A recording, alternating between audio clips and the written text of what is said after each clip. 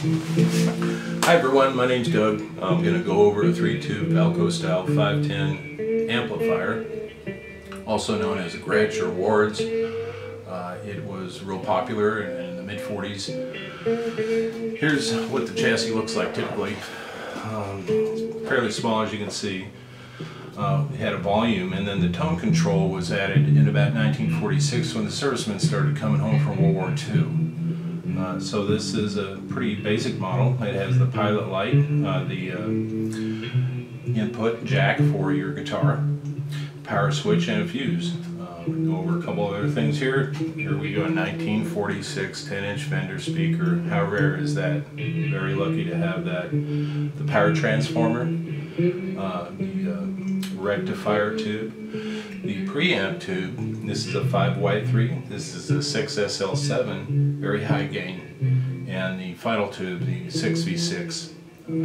This is the filter cap, and this is that cheap little output transformer. They're only $5, and so they never get warm, and it'll work great for our project. So let's move on here.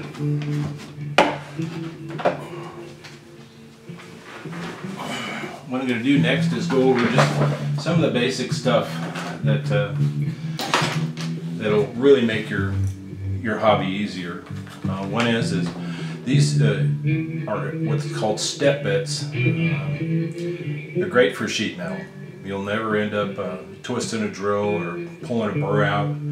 They have stepped increments, and they work great for making holes for potentiometer, volume controls, jacks, fuses, lights. For sheet metal, these are a gotta-have. You can usually get them at Harbor Freight. These are the best wire strippers going. Keep them away from kids, because in here are some very strong scissors. Foolproof wire stripping. You can't get enough of these. Also, for sheet metal work, don't you love that sheet metal work? These are just duckbill pliers. They are very strong, and they will manipulate sheet metal, straighten them out, bend them, anything you want. They're pretty handy to have. I got these at Sears. They also have there's a Craftsman brand. They also have a Klein brand. These are at about $14. Small little mini vise. They're pretty handy. I'm going to go over some basic soldering skills right now that should help you, save you a lot of frustration. And we'll go ahead and fire up the old soldering iron. This is a Weller. Just turn it on. It takes about 30 seconds to heat up. It's fairly professional design. It has the wet sponge in there. Spot for carrying your extra tips, which you'll need. I got the big one on there right now. You can see the size of that bad boy. Probably got some plastic connected to it. In any event, we'll wait for that to warm up. I'm going to go ahead and just quickly strip this wire. And I just go over some basic soldering tips.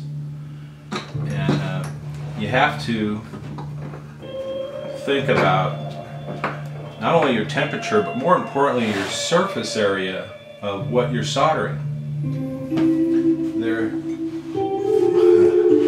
There is a formula to soldering, and so I've taught solder classes, and I'll just do my rigmarole here real quick. Okay, so you see I wiped the soldering iron, and it's very clean.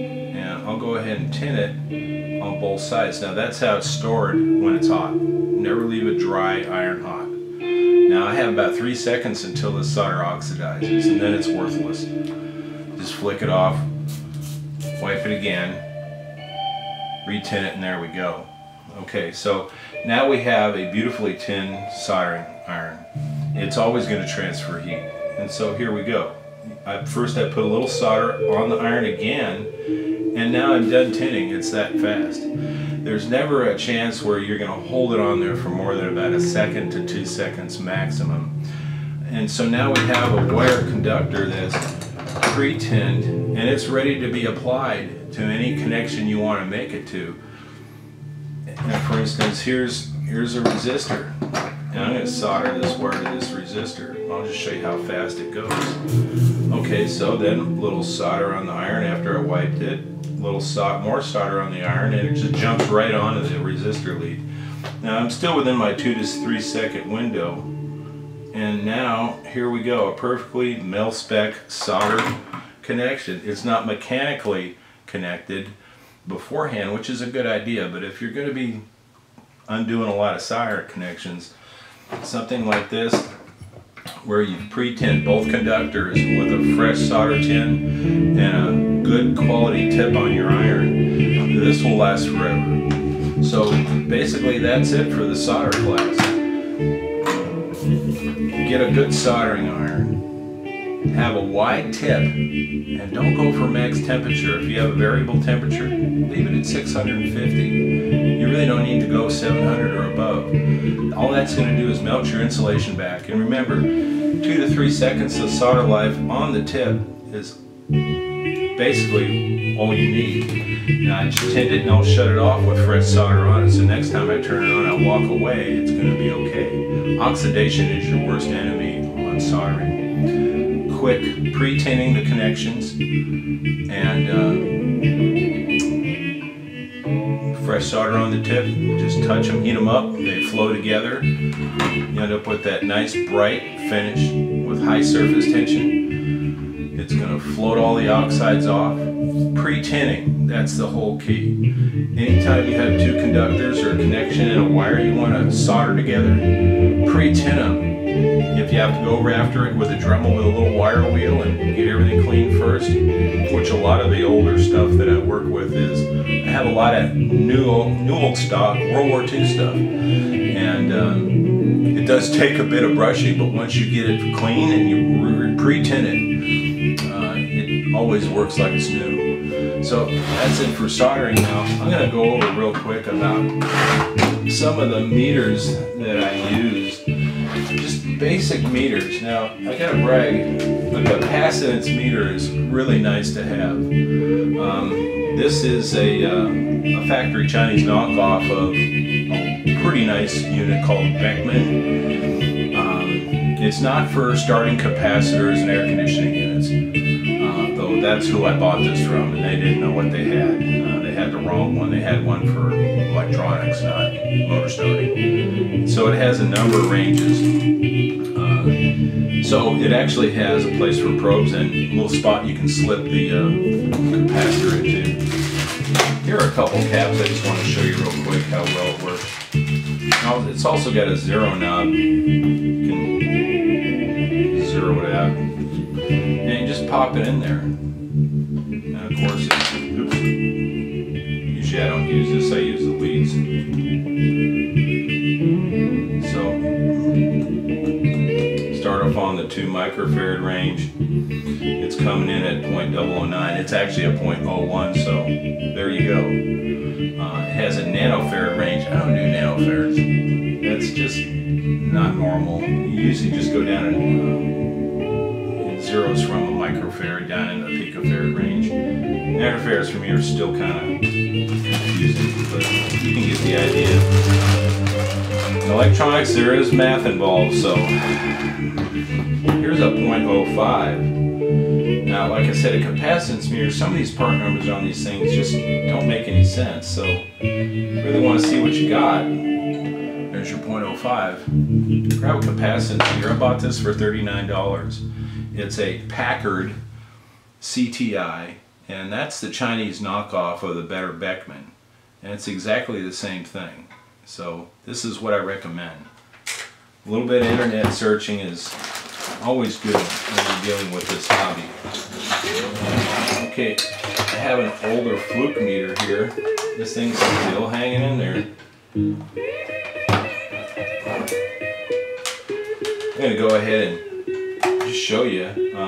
Basically just measuring a resistor. See these little micro clips that go onto the wires really easy. Actually, these are called the mini clips. The micro ones are too small for what we're doing. And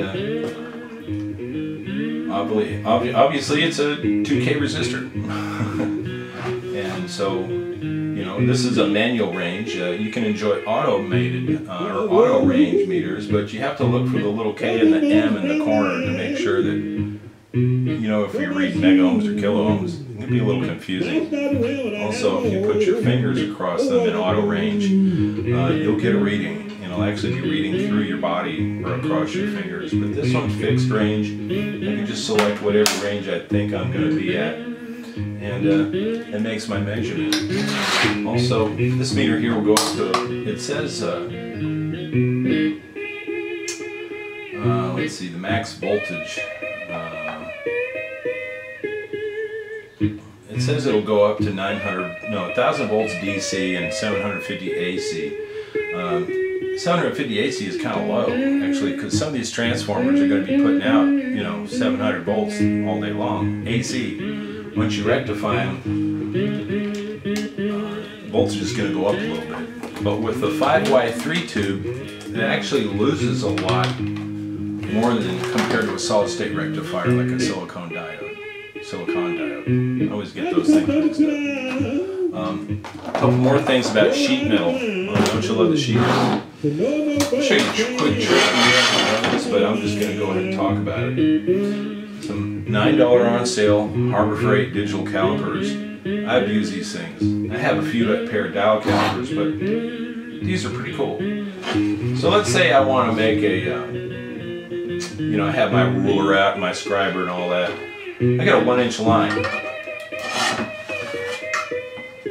I just made a cross line for 1 inch out of this corner, as you saw. Or if I want to mount all my pots down there in a straight line, there's my straight line. Anybody that uses calipers for scribers,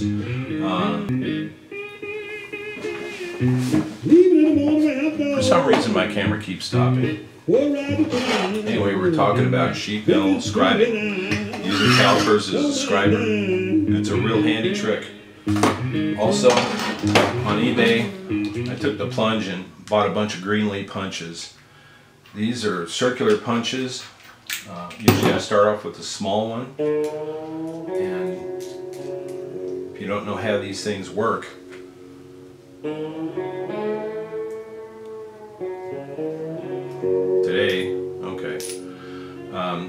this is the hole and this is the punch, and you'll start a starter hole. This is about a 1/4 inch. Go ahead and put this through the hole, tighten it up. Now I'll just go ahead and use a decent quality drill driver and just pop that on there with a socket, drill it on through. It's done in 2 seconds. And you can go to the next size one if you like. And then you can finish off with a 1-inch hole. This is good for the 8-pin sockets. So boom, boom, boom, it goes right on through. Well, that's it for the video right now. I want you to kind of study those links I gave you, get familiar with the high voltage safety, and start looking at what kind of chassis you're going to find and use. Hammond has some great stuff on the links that I posted on the bill of materials. Also, there's other things like baking pans or old chassis. Anything that's hopefully aluminum that's easy to work with, you can do some pretty good stuff with.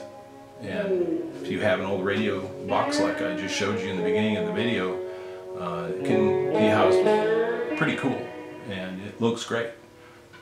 So that'll do it for now. Until the next video, have a great day.